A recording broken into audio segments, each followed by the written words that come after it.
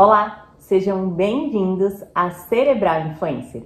Esse vídeo será dedicado à carreira e biografia de Albert Einstein, um dos cientistas mais famosos do mundo, e as suas valiosas contribuições para os recentes avanços científicos.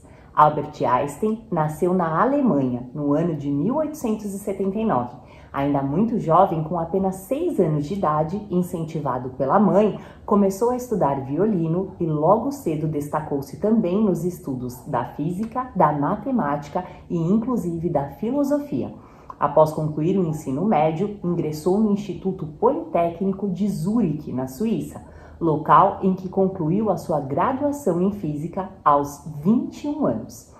No ano seguinte, Einstein, ainda bem no início de sua carreira, escreveu e publicou o seu primeiro artigo científico intitulado de A Investigação do Estado do Éter em Campos Magnéticos, casando-se 4 anos mais tarde com Mileva Maric, com quem teve 3 filhos.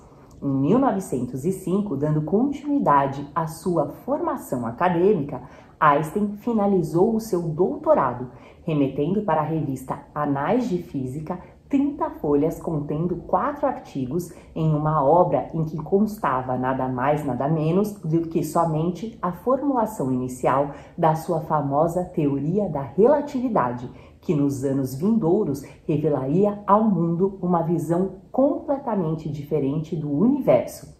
Além, é claro, de também ter sido ele, nesse intervalo, o pioneiro em propor o princípio da equivalência entre a massa e a energia, expressa pela sua consagrada fórmula E é igual a mc ao quadrado. Bem no auge dos seus 30 anos, tornou-se professor de física também na Universidade de Zurique, passando a lecionar no ano seguinte, igualmente na renomada Universidade de Praga. Em 1912, em função de sua notada competência como docente, passou a ocupar a cadeira de Física da Escola Politécnica Federal da Suíça, sendo nomeado no ano seguinte, em sua terra natal, como professor na Universidade de Berlim e diretor do Instituto Kaiser de Física.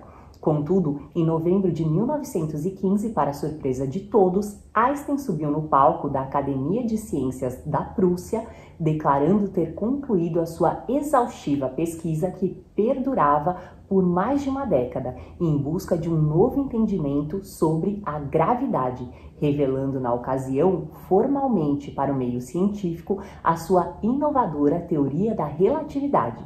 Sua visão totalmente nova e radical das interações entre o espaço, o tempo, a matéria, a energia e a gravidade, sem dúvida representou uma das maiores conquistas intelectuais da história da humanidade.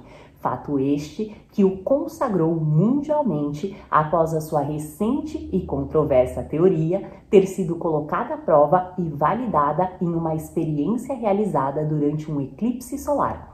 Devido ao seu incrível poder de abstração, em 1921, Albert Einstein teve finalmente o seu trabalho reconhecido, sendo agraciado com o Prêmio Nobel de Física, devido às suas contribuições à física teórica e especialmente por sua descoberta da lei do efeito fotoelétrico, uma teoria desenvolvida por ele em conjunto com a sua esposa, que foi a corresponsável pela realização de cada um dos cálculos propostos.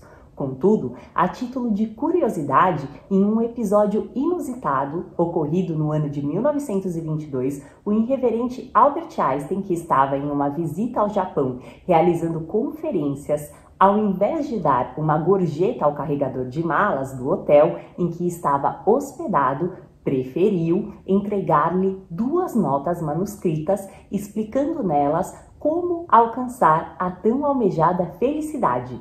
Em uma dessas notas, escrita em papel timbrado do hotel, estava a primeira parte da fórmula, abre aspas, uma vida simples e tranquila gera mais alegria do que a busca pelo sucesso em uma inquietação constante, fecha aspas, enquanto que na outra nota continha o restante do segredo, com os seguintes dizeres, abre aspas, onde há um desejo, também existe um caminho, fecha aspas.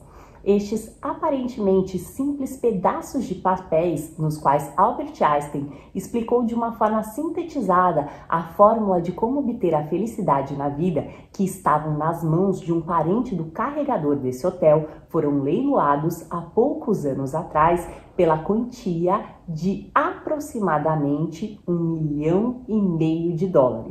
Como ensinamento complementar a essas notas, Einstein, sobretudo, afirmava ainda que, abre aspas, o grande problema da humanidade não estava no mero domínio da ciência em si, mas sim no árduo controle dos corações e das mentes humanas. Fecha aspas. Com 54 anos, devido ao regime nazista, Albert Einstein passou a lecionar no Instituto de Estudos Avançados da Universidade de Princeton, nos Estados Unidos, entidade em que tornou-se posteriormente diretor, ganhando 7 anos mais tarde a cidadania americana.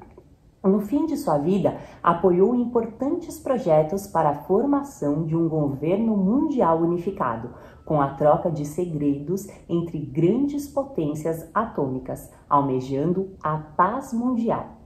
Mesmo tendo falecido em 1955 em Princeton, nos Estados Unidos, o seu inestimado legado, contudo, sempre permanecerá vivo. E você, já conhecia a história de vida desse grande gênio? Então, venha pensar fora da caixinha? Acesse www.cerebralinfluencer.com.br. Muito obrigada e até o próximo vídeo!